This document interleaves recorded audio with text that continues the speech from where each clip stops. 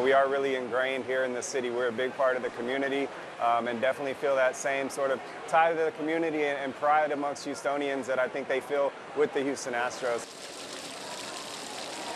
The view here is just insane. You have a beautiful screen over there, and the Houston skyline is right behind you, and it's really spaced out, and the beer here is great.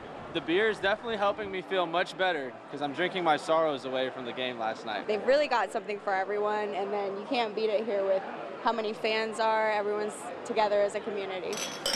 We made a social media bet with Yards Brewing Company in Philadelphia. So basically the losing brewery of the losing city is going to share a social media photo drinking the winning brewery's beer, wearing the winning brewery's gear, waving a flag of the winning team. It'll be very shameful indeed. Yards Brewing Company in Philadelphia is very much to Philly what we are to Houston. Just having a little fun with it. It's all friendly competition.